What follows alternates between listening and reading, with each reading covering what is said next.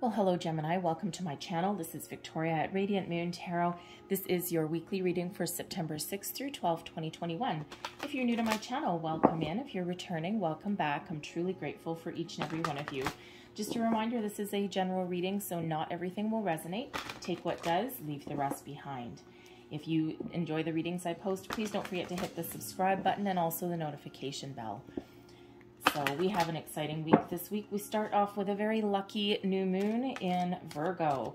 And this is on Monday, September 6th, maybe the 7th, depending on where you are in the world. And this is, for one, the Virgo energy keeps you a little bit grounded, but we have a lot of really interesting planetary trines going on. We've got Uranus, we've got Mercury, Saturn, Venus, Mars, and Pluto. So this is all, all these planetary link-ups, so to speak. This brings optimism. It brings the ability to analyze your situation, transform, make some self-improvement changes per se, all right, and also brings in some lucky energy. So who doesn't like that? All right, so your first card out, we have Darkness. And I'm just going to pull your second one here. And the Darkness one, that one in this particular deck is the long night moon. So that's right before the void. So the couple of days leading up to the full moon, or sorry, excuse me, to the new moon, all right, are going to be very, very important for you, especially for clearing things out and setting your intentions. And we've got Compass coming out there as well. So talk about getting your bearings. So I actually need to correct myself because the long dark moon is actually a full moon, not a void moon. Anyway, long dark moon, this usually occurs in December, and this is a period where you may start to feel a little bit introverted. The full moons and the new moons, they're both a time to set intentions. They're both a time to clear things out, especially with a full moon energy. So between now and probably the end of December is going to be a very, very important time for you to really think about, make long-term plans, long-term goals, maybe even long-term changes of self-improvement, right? Like a whole brand new version of Gemini. And this can be in your career path. It can be your belief systems. It can be your relationships. All right, any of those things are really important to you. So this new moon is really going to highlight for you setting those intentions, figuring out what is important to you, where you want to go.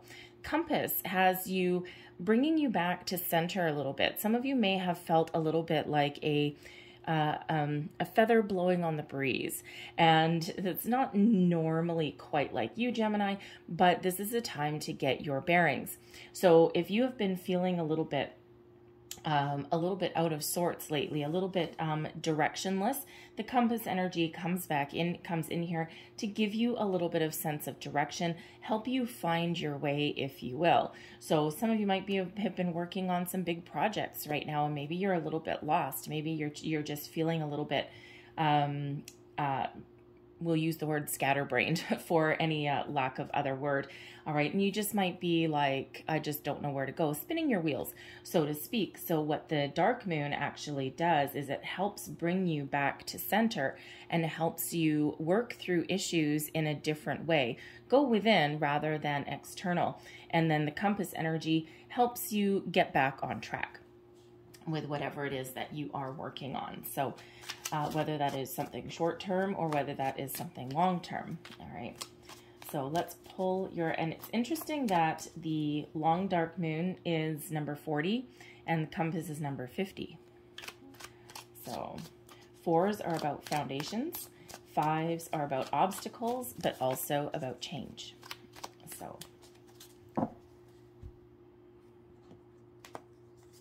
So we've got here, we have the 9 of Cups coming there for you. We have the 3 of Wands. The Wheel of Fortune, holy moly.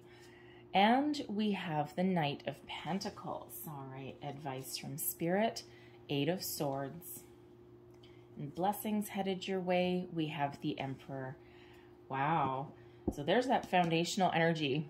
okay, the 4s, okay? So number 44, they're coming out for you, but wow, this is incredible energy, okay? This is going to be a fantastic week for you guys to set your intentions, to get things done, to overcome your obstacles and challenges. If you've been looking for a job with the Knight of Pentacles, there may be an offer headed your way, possibly something that you have been really hoping for some time. The Knight of Pentacles can also be you taking action and putting yourself out there to follow your career or your financial goals, maybe even something involving your home.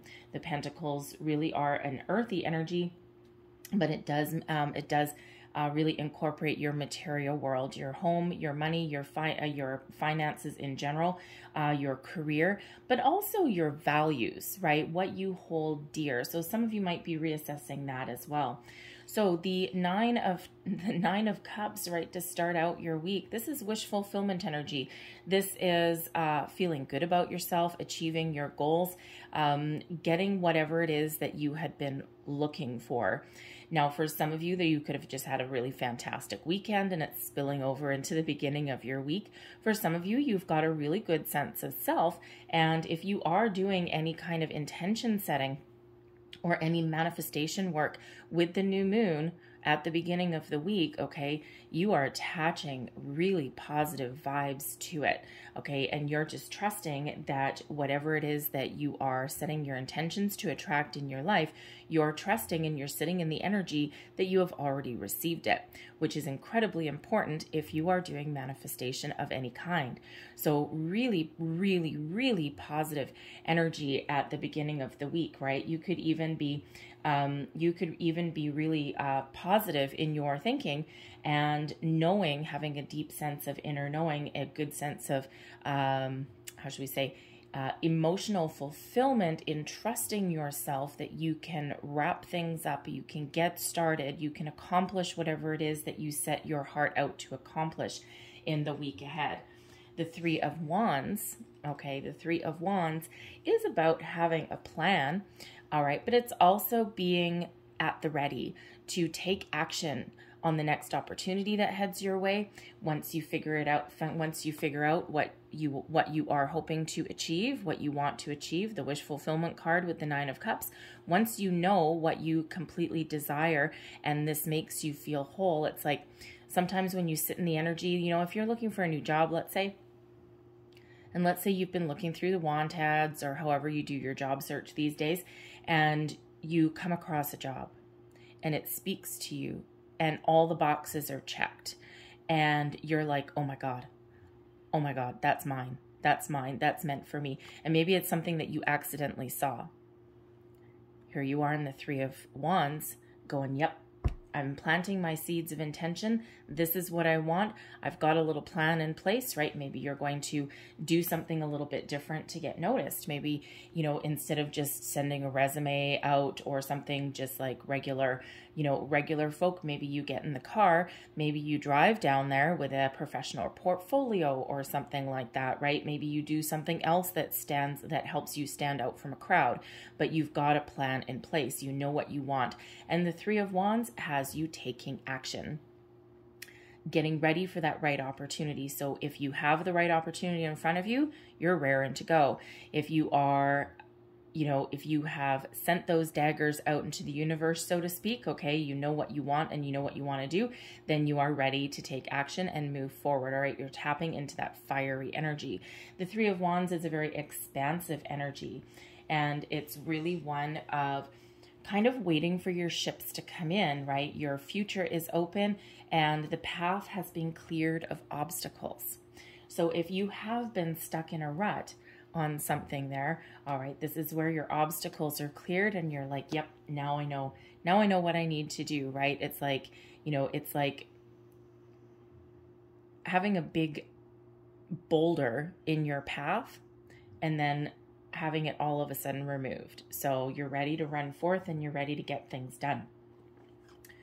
We have the Wheel of Fortune coming in. So this brings you a lot of that new moon luck, that planetary luck, so to speak. The Wheel of Fortune is a cycle card, right? So you are about to enter a brand new cycle, a very fortunate period that lies ahead for you. This gives you the ability to accomplish whatever it is that you are trying to accomplish. Whatever intentions that you set now, you've got luck on your side. The Wheel of Fortune opens up opportunities, opens up doors for you. Think of the Wheel of Fortune like if you commute to work, right? You're sitting in your car and you know, some days you hit like every single red light along the way and you're like, oh my goodness, and a 15-minute commute turns into like a 40-minute commute. Think of the Wheel of Fortune as headed down a big long stretch of road, and every single light turning green, green, green, green, green, green. So the path opens up for you. Things just start to fall into place for you. You may find a series of lucky breaks. You might find that things just go really easily for you. Okay, if you're setting your intentions, this wish fulfillment card with the Wheel of Fortune shows that this is a very prosperous time for you to achieve your wishes and your dreams.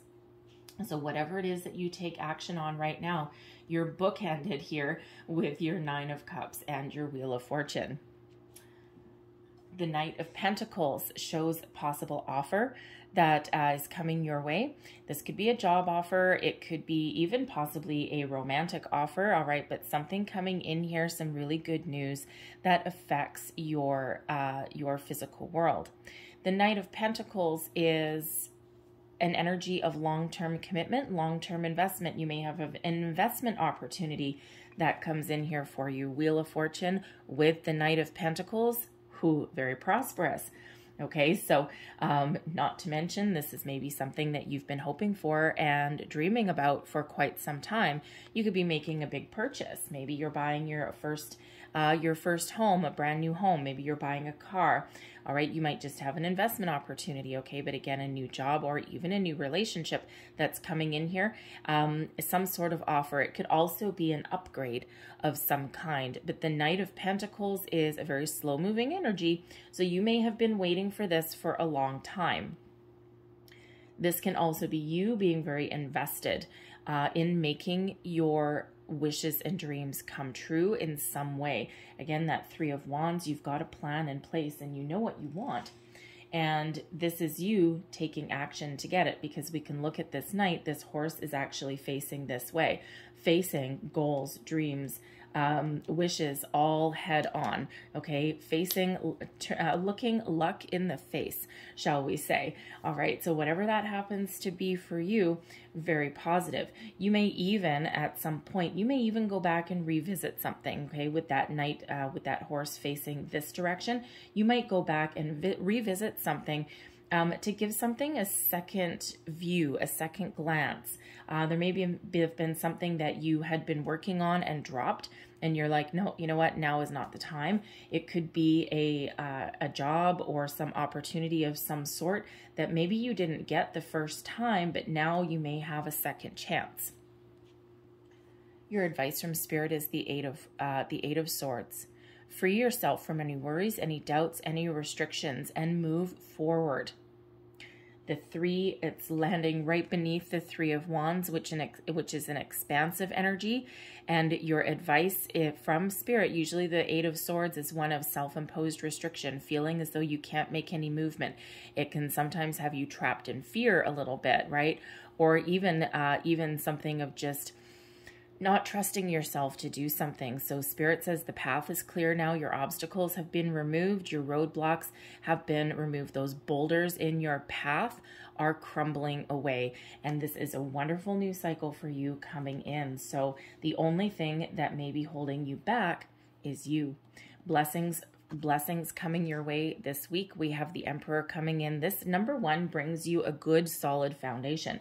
Okay, and as the long night moon comes in, the full moon here, we've got that number 4, and then we also have a number 4. So number 44 is highlighted for you guys.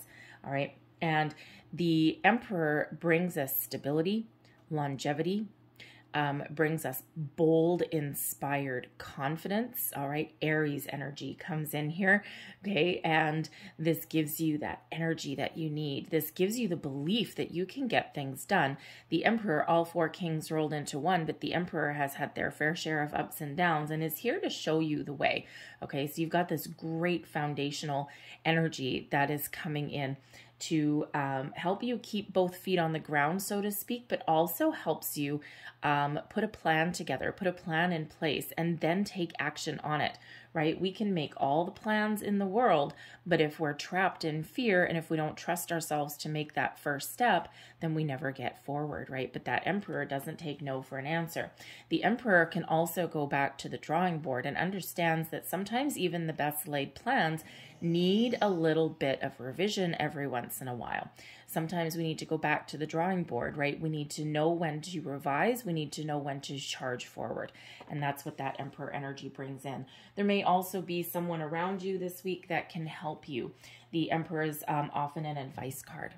So there may be someone around you that you can go to, someone that you really trust. A mentor of sorts can sometimes be a father figure and someone that may actually have some advice. Maybe even financial advice with that Knight of Pentacles and that Wheel of Fortune.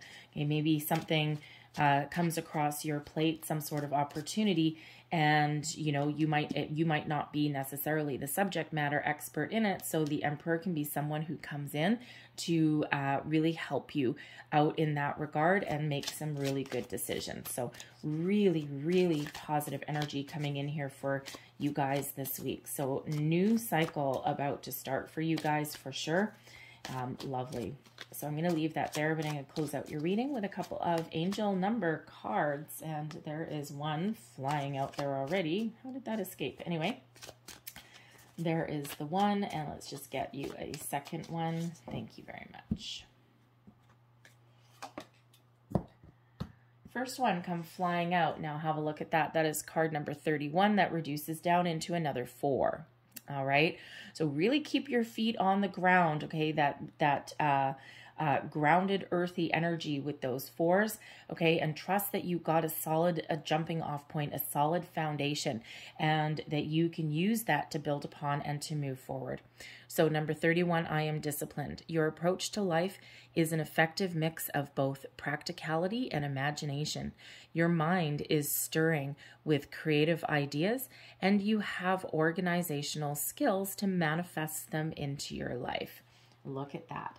The Knight of Pentacles, practical, organized, stable, committed, long-term. The Nine of Cups, creative energy. The threes are creative energy also. So this is really highlighting that you can have a great jumping off point and that you can make things happen for yourself. We have number 25 out here as well. And this is, I am intelligent. You have a great ability to take in and process information on both conscious and subconscious levels. Your curiosity is endless, and your desire to dive deep into the variety of subjects will bring you an immense awareness of the world. I am intelligent. Yes, absolutely, Gemini, you are. I'm going to leave that there for you guys. I hope there was something in here that resonated with you in some way. I hope you have a great day. I hope you have a fantastic week, and I will see you guys next time. Bye-bye.